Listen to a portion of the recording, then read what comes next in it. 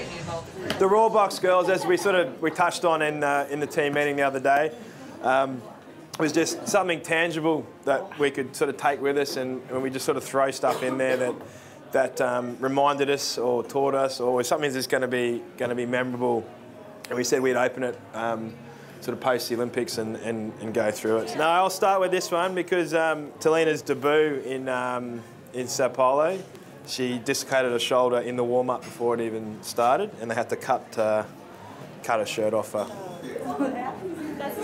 We always said once we finished the Olympics that we were going to come back and as a squad, you know, old, new, retired, that we all get together and sort of go through those moments to aid us to move forward. Shani, since she was a little girl, her dream was to play for Australia and wear the green and gold in the Olympics. Shani has such a passion for sport and now wears the Australian colours with pride. We are so proud of what you have achieved. You have a wonderful family. The girls around you are awesome. Good luck in Brazil. Don't forget to roar. We love you, Shani. Dreams do come true. Big hugs from your #1 supporters. This is a fully new team. Going into 2017, we've got to rebuild and we've got to start again. We can't just rest on our laurels and go off the hard work we've done the last few years. We've got to kind of reform as a group and set our own goals. We're a new team and set our own goals and our own standards and go from there. So it's really important tonight to kind of reflect on the past, and that's where you learn, is you learn from the past and you change it for the future. I know I always say it, but I'm so proud to have to be part of it and to be involved in it and to see everything just sort of come to fruition and just all of you getting what you deserve. And like I said, 12 of you out there and did it, but everybody has contributed. Officially, congratulations, well done, and to 2017. Cheers.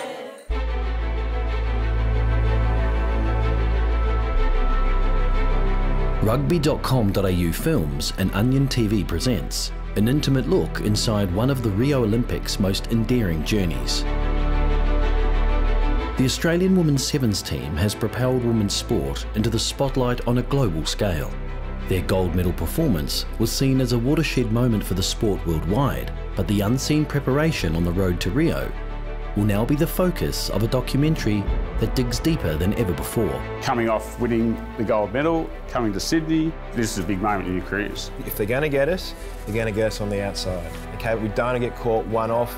I just want to play as much as I can. 1, for the opportunity, and 2, because our team feels more comfortable with me doing that. We've got to be really disciplined, okay? They're going to slow it all down. Listen to the ref. They're going to try and slow it down, be real disciplined. The series will anchor itself in the 2017 season, where coach Tim Walsh, his support staff and squad of players must now manage an even greater level of expectation for success, an increased media profile and a wave of popularity for the team and the sport in general.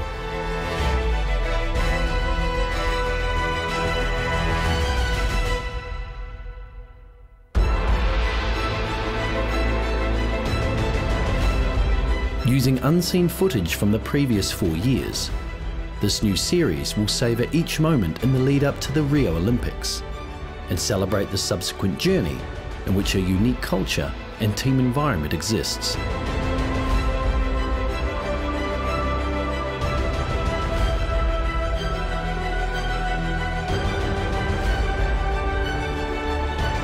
This is a story of mateship and belief, but also one of painstaking preparation and attention to every detail that has contributed to one of the country's finest sporting moments.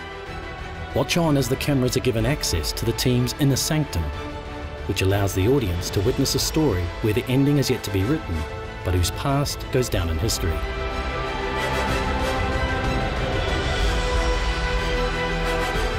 This is Hold Back the River, the story behind the Australian women's sevens team.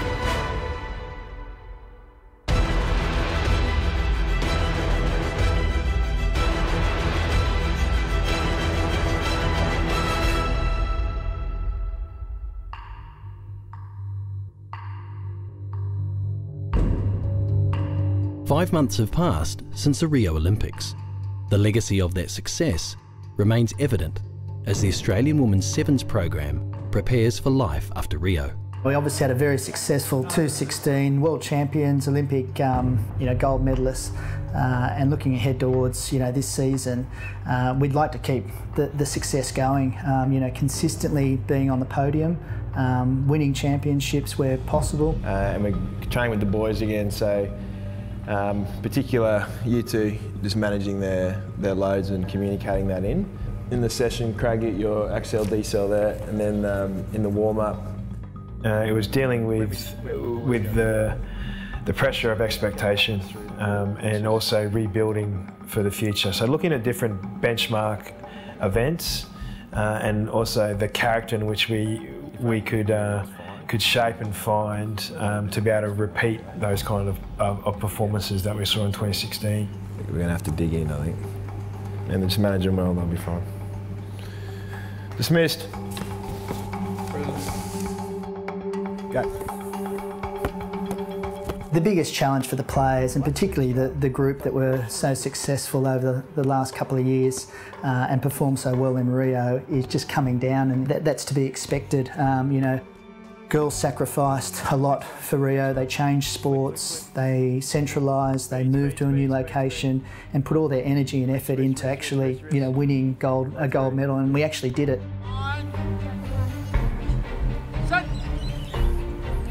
We know that post-Rio, the biggest challenge is about the mental resilience, and our theme for this season is respect and character, and managing a whole new expectation on the team. Or pick up there. As soon as you do that, you're in trouble, so you want to be going. So nothing's going backwards. Yeah. The rugby doesn't change too much, but I think it's just the little detail around our nutrition, what we're doing away from the field. Where, as I said, I know we did everything right to put ourselves in the best physical performance for Rio, and maybe that's going to be the greatest challenge for the girls. For meeting, your team room for meeting. August 8th, 2016. What's going to be happening, do you think? We're going to win gold. I've got the best feeling about it. The girls are prepping well. We've just got to keep ticking those boxes, and gold will come our way if we focus on our processes. Let's say now you have a crystal ball in your hand and you're going to imagine the next 3 years of your life. What do you think that'll happen?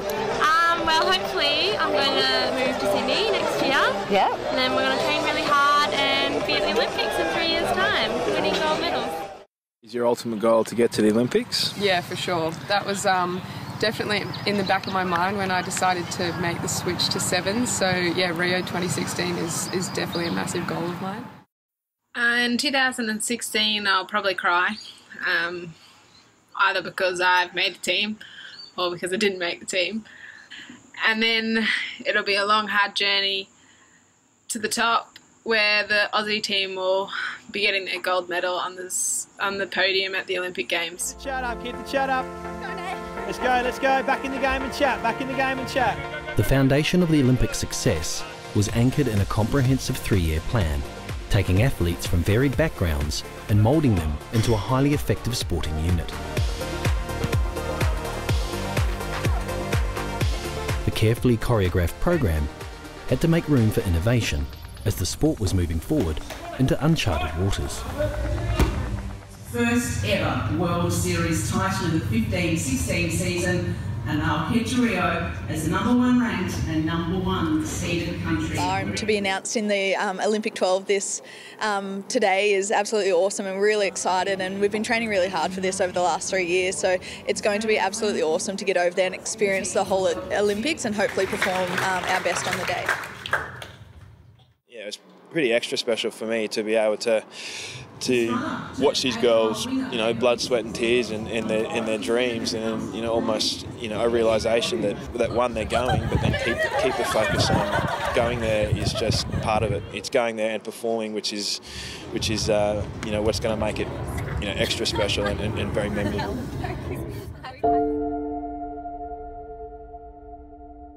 The Australian Sevens program has endured a challenging genesis from fledgling code to one of the fastest growing sports on earth. It has been, and continues to be, a journey of change and reinvention.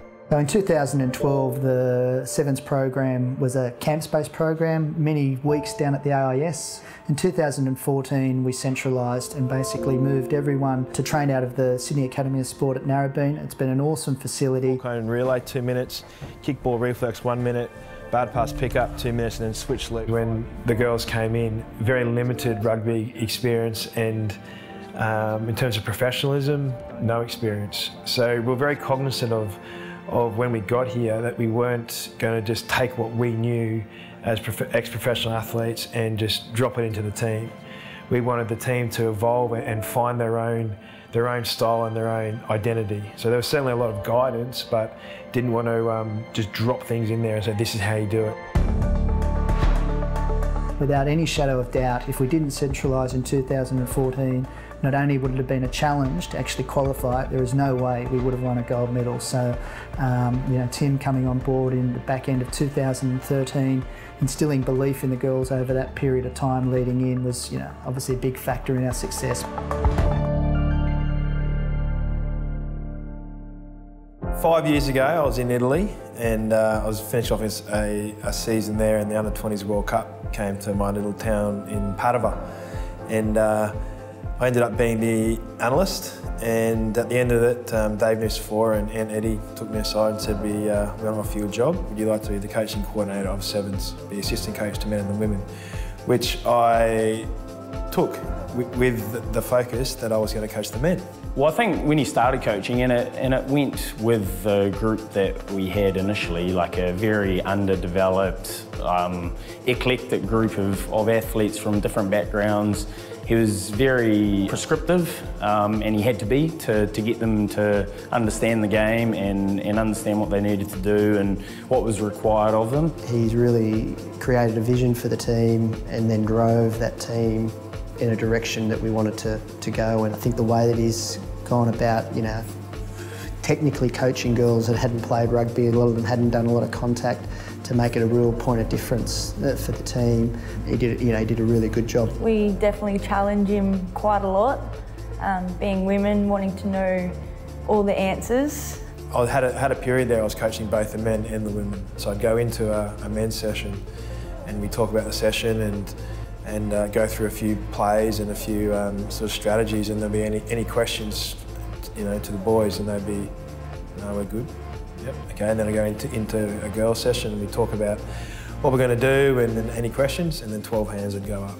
He obviously grew up playing with boys, coaching boys and things like that, and so in a group of girls, understanding what girls need and how detailed information needs to come across. There's some people that he can yell at and say that's not good enough, but then others needs to take a and be like, look, you could work on this was good, but you need to improve this type thing. And I think he's tried really hard on that because we've honed on him that he sometimes just doesn't get it.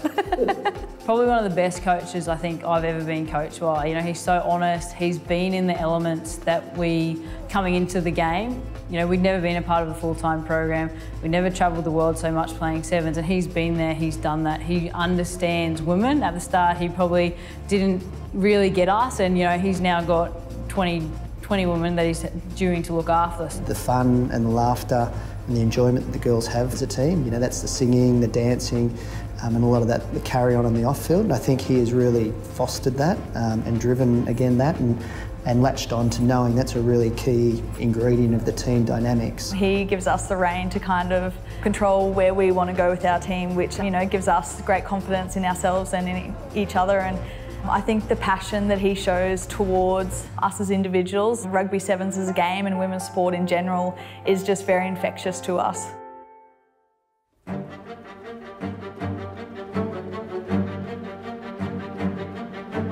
Pre-season is about breaking down and rebuilding bodies.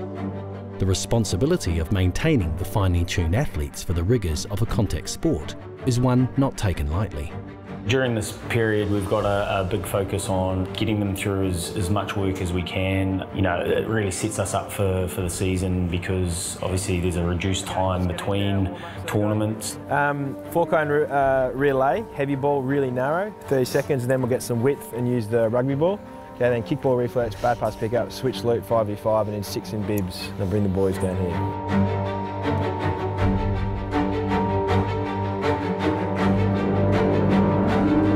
The point of the pre-season to me is to prepare the players both probably more mentally and physically, so pushing them as hard as they can go, possibly harder than they've ever gone before. Yes, Tiana.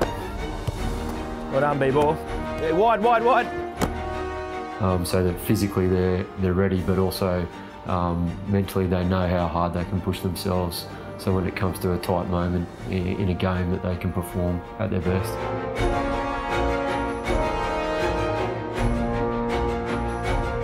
Nice tap, D, good composure. Girls, just while we're here, team 3, be Tiana, Shani, Varney, Caslick, Quirk, Cherry and Green. Okay, the next one, team 3. Really good, nothing through the middle, at least they forced them onto the outside. Okay, team 3, you ready? Yep. Training with the boys is not a battle of the sexes, but instead a reverent nod to the advancing science of sport. The women's ability to mix it in terms of skill and fitness is a credit to the training innovations that Rugby Sevens continues to implement. All in all, I think it was good for us. Okay, certainly, we'll look at the video, many areas to improve on, but good intensity too. 1, 2, 3, Aussie, bring it! Let's go, high five the boys. The type of training, you know, went from being able to how much the players can actually handle within a session. And you know, in the early days, it was sort of day on, day off, and you know, limited amount of kilometres and high-speed meters and all that kind of stuff. And as you went on, it's became far more resilient, a lot more science involved in it. The intensity, the skill in which they did it, the combinations which they built up, it just became like incredible. Mondays and Fridays are our bigger running days, so higher volume and higher high-speed running days. Wednesday is usually more of a contact day, a bit more technical focus, lower high-speed running, but sort of similar volumes to the other days. And Tuesdays, again, another technical session with a lift on each of or like a strength and power session on each of those days. The training is brutal, I'll be honest with you. It's a lot of contact, a lot of fitness, a lot of repeat speed efforts, not many drink breaks. It's intense. From a physical point of view, it's a combination of strength, speed, power, but also the ability to run all day, essentially. I think people don't realise how often we train and how regularly we train.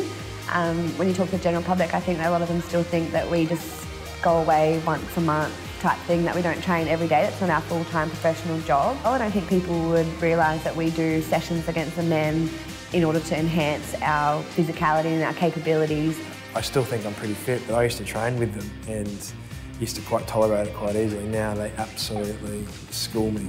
I think you never really realise the brutality and the intensity of Sevens until you're in it yourself at a world-class level. I had watched quite a bit of Sevens leading up to it to see what I was in for when I wasn't as experienced.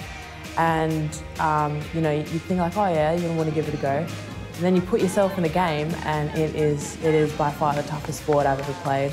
I know when I first started I could hardly even lift the bar doing bench press, and now we're doing like 60, 70 kilos. So I think that's definitely where we're changing, and we're trying to keep our fitness bases and our speed but try and get a lot stronger.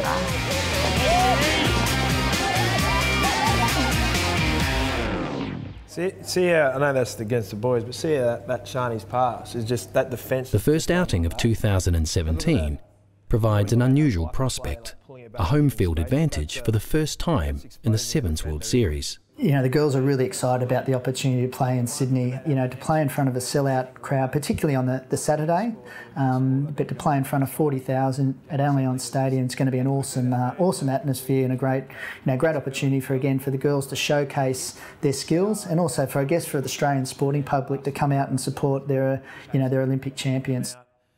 2017 has brought with it a new roster, a new focus, but the same standard of excellence. We've got different goals and different objectives for tournaments and the season, but at paramount and imperative to all of them is our performance and making sure that we're on the podium. So again, a whole different tournament, Sydney, again different expectations, different pressures.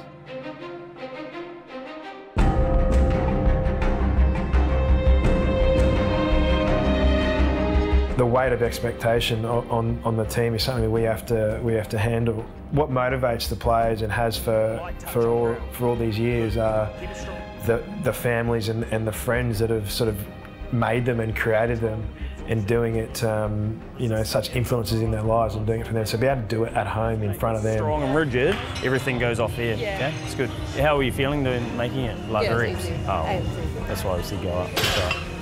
Don't drop your head forward. Got to keep your head up, otherwise it just caves everything in. Okay. The women's sevens machine has many moving parts. The support crew carries equal weight in terms of culture, contribution, and accountability.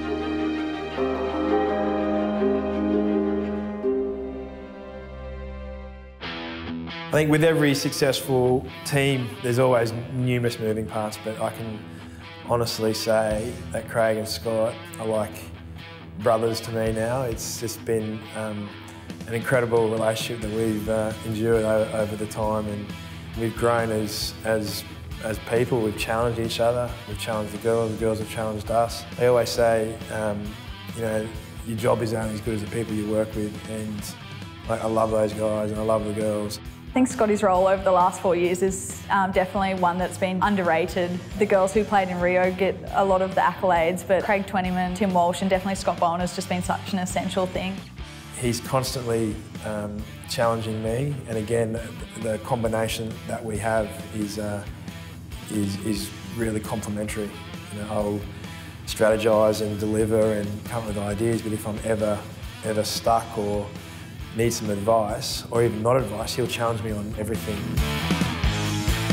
Scotty's a very good in-between because he's able to communicate things between both sides of the equation.